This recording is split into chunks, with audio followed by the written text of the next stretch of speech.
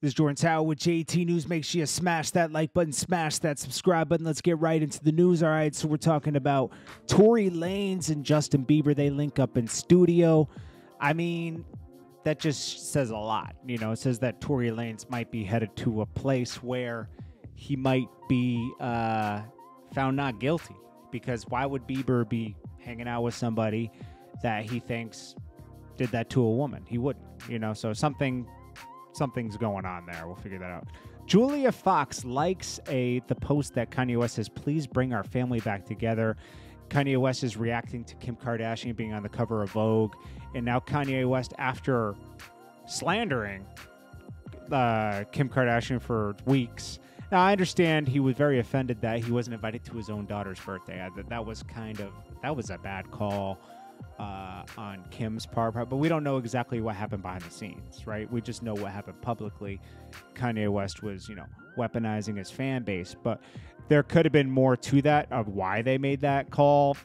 I don't know, but we'll figure it out later. I mean, that'll come out later. I'm sure Kim will talk about that. Why wasn't Kanye invited to his own daughter's birthday party? Was there something said behind the scenes that prevented that from happening? I don't know. But Julia Fox isn't bothered by that. She says, "He's with me now."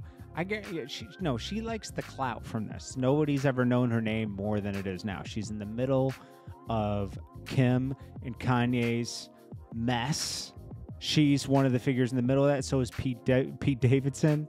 And, I think they're Julia more than anybody's loving it. Okay. She's getting interviews. People want to talk to her. People want to know what she's thinking. And that's what's going on.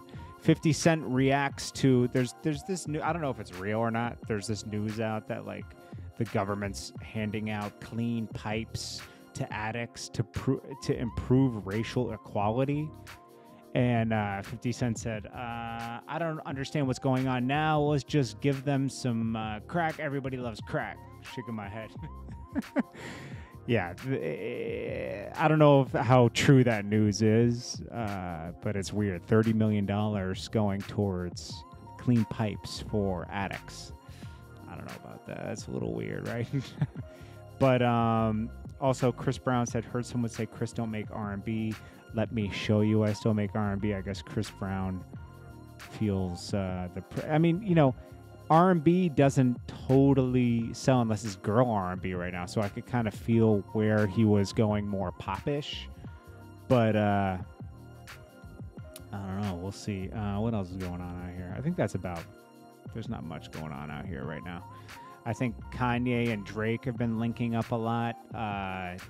They're like besties again. He's playing up Donda 2 at the Donda 2 listening party and everything. And, we'll see what's going on with that. I guess they're besties. Anyways. Oh, yeah. Also, Tory Lanez said, "Justin Bieber, one of the most honest, solid people I've met throughout my career. Incredible human being, timeless soul, little big bro." Anyways, guys, this is Jordan Tower with JT News. I'll check you guys in the next one. Peace.